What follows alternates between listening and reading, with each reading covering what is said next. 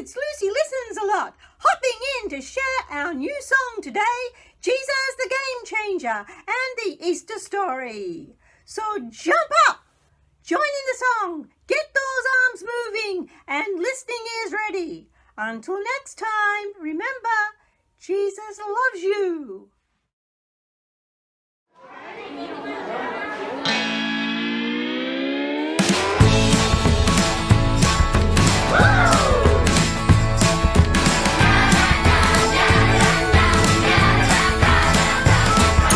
Jesus the game changer, he turns death to victory. Jesus the game changer, serves his way to supremacy. He's God's image, he's God's son, he's the head, he's number one. He'll amaze ya, he's the savior. Jesus the game changer. Bore our shame, bore our sin, died out death and he rose again. Things ain't ever gonna be the same, cause Jesus changed the game. Jesus the game changer, he turns death to victory. Jesus the game changer, serves his way to supremacy.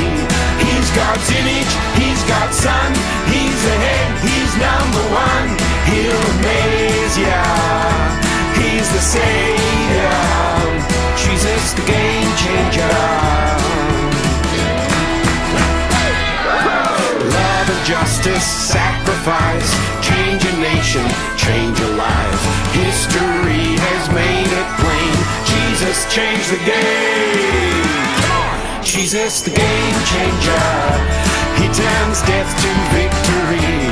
Jesus the game changer, serves his way to supremacy. He's God's image, he's God's son, he's the head, he's number one. He'll amaze ya, he's the savior. Jesus the game changer, the main player, the world shaper, the transformator. There's no one greater. Jesus changed the game.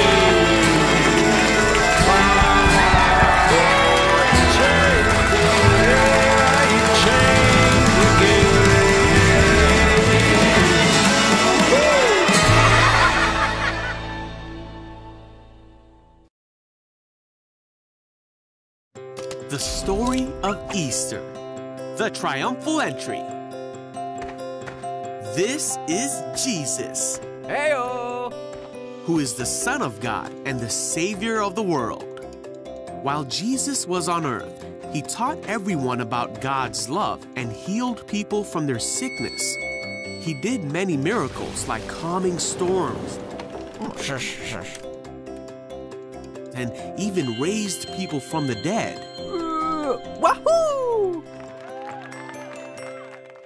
At this time, the Jewish people were celebrating a festival called Passover that had been celebrated since the time of Moses, when God brought his people out of Egypt.